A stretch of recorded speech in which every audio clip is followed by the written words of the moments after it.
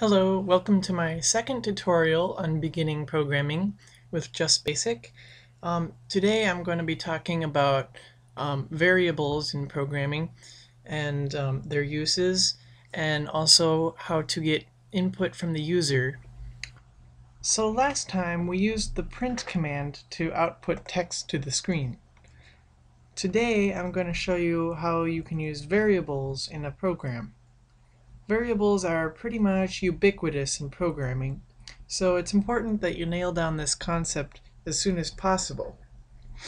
So what a variable is useful for is when a value that represents something will be changing in some way, or if the user of your program will be defining it and you don't know what it'll be. So it's basically just a placeholder. Now, there are two kinds of variables. There are number variables that can hold any number, integer or real, and string variables that can hold text and characters and pretty much anything you can type. So let me illustrate this concept. You can name your variable anything you want it to be. So here I'll make a string variable first. So I'm going to call it my name. And to denote a string variable, you put the $sign at the end of it. That lets Just Basic know that it's a string variable. And then to assign it to something, you put the equals sign, and then in quotation marks, since this is a string variable, you put your text. And so then you can just say print the variable. And you don't need to put quotations around this because it sees the $sign and it knows it's a string variable, so it knows what to do with it.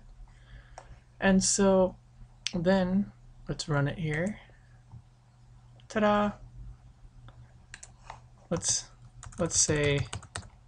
add this onto this. My name is, and I put a little space there so that it won't be crunched together. And then you put the semicolon if you want to put something on the same line as it.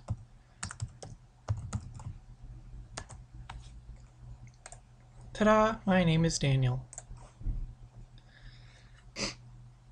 So now I'll show you how you can use number variables. A number variable, you don't need the $sign. You can just name it whatever you want. So then you just put, let's call it x equals 1. So that's how you assign it to some number. Now, here's something I have to explain to you.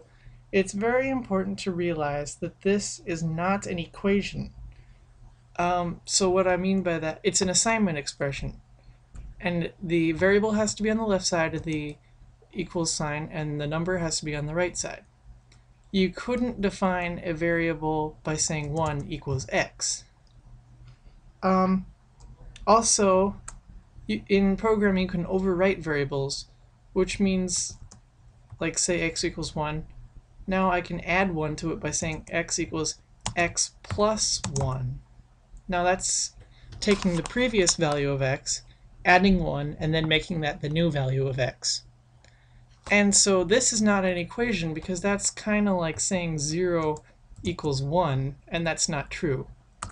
So that's important to realize. So now I'll illustrate this concept here by printing it to the screen so you can see what's happening. And you don't need quotes here either because it's a variable.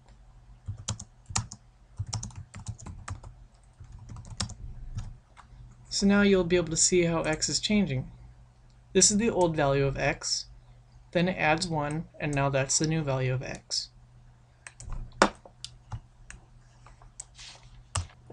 The last thing I'm going to show you how to do today is how to get input from the user. And that's really what programming is all about, allowing the user to input data and then manipulate that data in some way in the program, and then output that manipulation back to the user, and everyone's happy.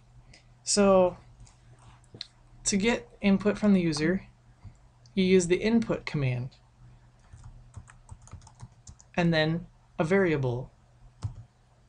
So that makes whatever the user type on the screen after they press enter, that gets put into that variable. Now I'll write a little program here.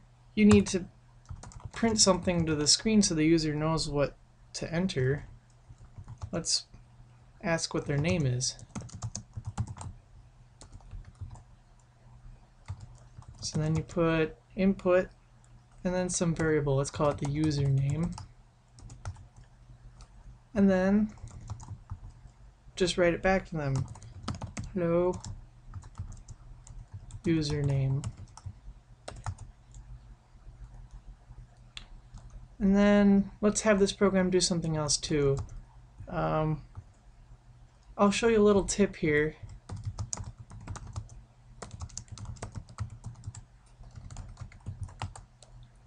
If you want your program to pause, this is a quick and easy way to do that. Just have some random variable. This isn't going to be anything. It's just so that the program will pause so that the person can read what you have so far and then press enter for it to move on to the next part of the program. So that's just I mean, there are some other ways we'll be doing this later on, but that's a quick and dirty way to do that. So let's have this do something mathy. Enter a number to double, let's say. Input X.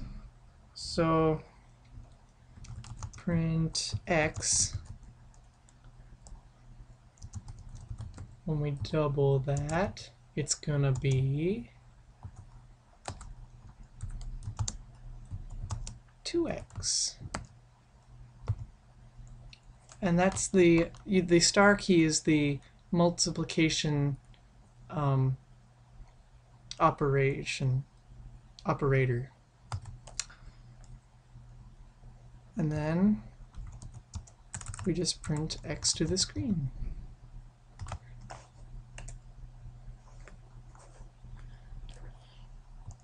My name is Daniel. Hello, Daniel. Enter a number to double. How about 2? 2 doubled is 4. Ta-da! And so that's how you can use variables in your program. Thank you for watching this second tutorial, and stay tuned for further tutorials.